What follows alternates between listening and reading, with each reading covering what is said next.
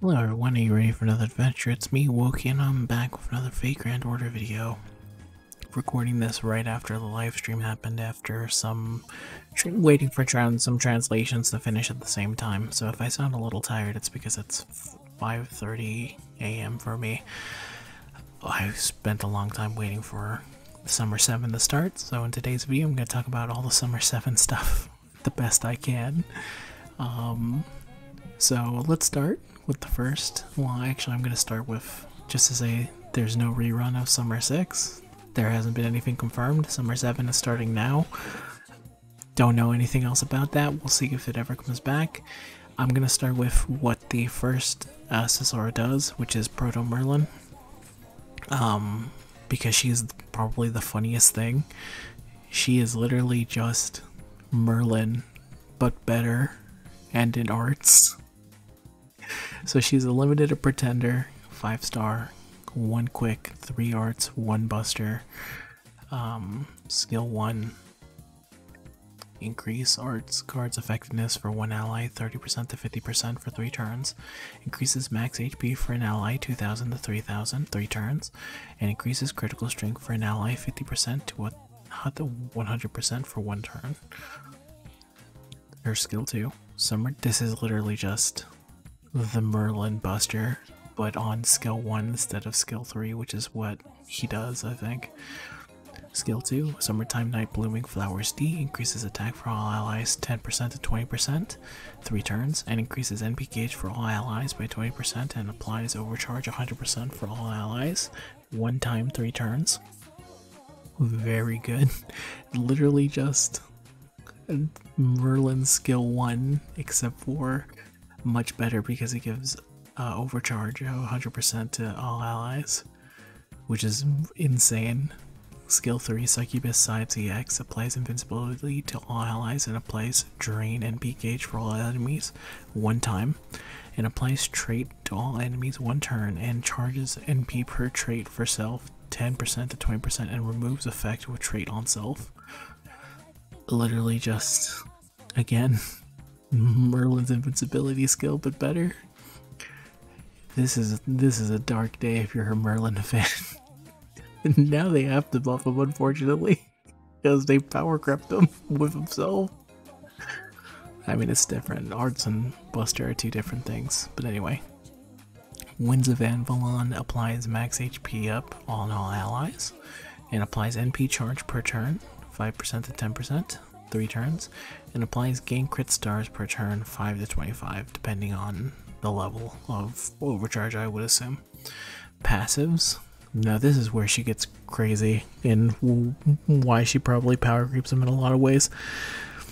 Territory Creation D increases his own arts cards effectiveness by 4%. Item Construction A+, increases his own debuff chance by 11%. Mixed Blood EX, gain 5% NP charge per turn for self. High Speed Melody EX, start battle with 20% NP gauge. That is what she does. She's kind of crazy.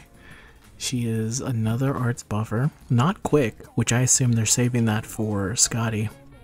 If it's not going to be her, then it's going to have to be Scotty. Because at this point, who gives arts a buff when they're already doing perfectly fine? It's really weird how there's only 1 quick support and there's so many others for the others. It's getting silly. So I assume it will be what Summer Scotty is going to be.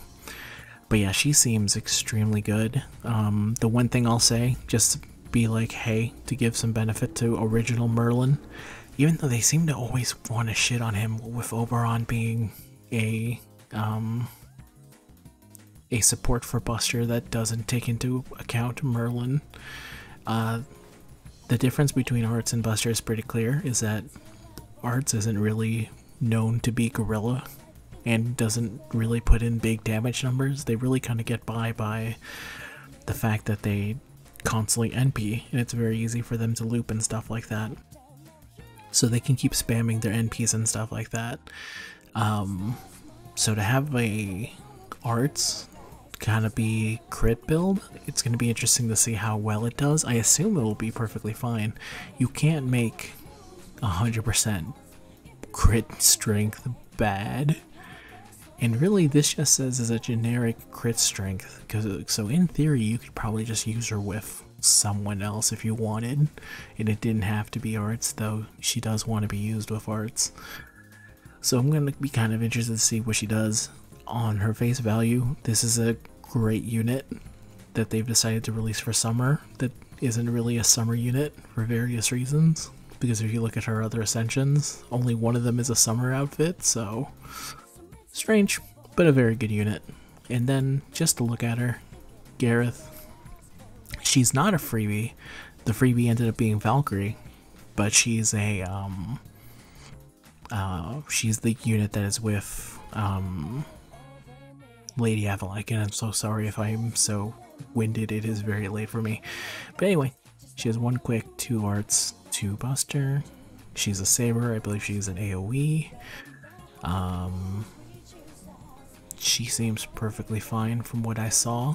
Nothing that's really... I can't show you the rest of it here because it doesn't go any lower on my OBS. But know that she is the other 4-star that kind of is with her. Let's move on. If there was a better official translation, I would use it, but I don't see any, so I'm gonna move on for my own sanity's sake. So yeah, this is the banner. Put them right there. So what they've decided to do now is that there's 3 SSRs.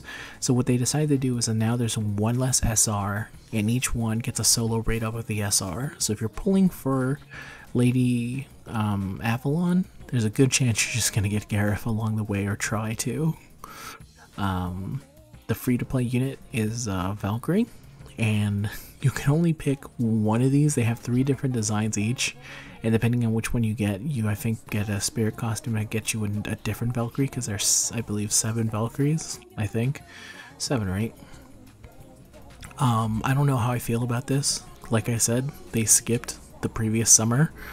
So even in theory, to get all 3 of them, you would need a rerun. And then you would need to wait for them to be added to the thing Fago does where they get added to another quest. So they have to be run a 3rd time. It just doesn't seem likely with the way that they're heading with reruns that will happen anytime soon. But we'll see. If Summer 6 does get rerun after Summer 7, there's a better chance of you being able to get all 3, but it will take over 3 years to get all 3. It is also for Assassin, and chances are they'll just be a replace of each of them, so they should have just really given us the ability to get all of them at once. I'm going to be super pissed if it turns out that there's only 1 rerun of this, so in theory you would only ever be able to get 2 of these. But anyway, let's move on. Pay attention. That's about as much as I can show you before YouTube takes me down, but it's a very good Barg CE. So here's the other banner units. Wokey, the 5-star, hell yeah. Eris, 4-star Avenger. Yeah, man. I really like Rita servants, especially the female ones, and I have a very bad track record of pulling any of the 5-star ones outside of Shuden.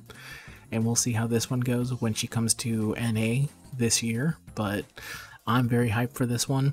I don't really care that much about Eris, or Ares, however you pronounce her name. She's cute, but the story in the crossover made me actively hate her.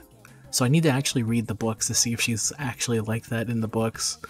Or maybe this summer event where she's an Avenger, she'll fucking chill out, as opposed to that event where she was an annoying asshole for the entirety of it.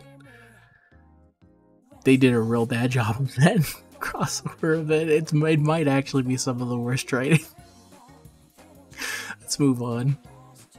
And here's the other ones, which are the 3rd banner, the final one, which is Ruler Scotty and Wu, Little Wu, completely grown up from what we can see here, much older now.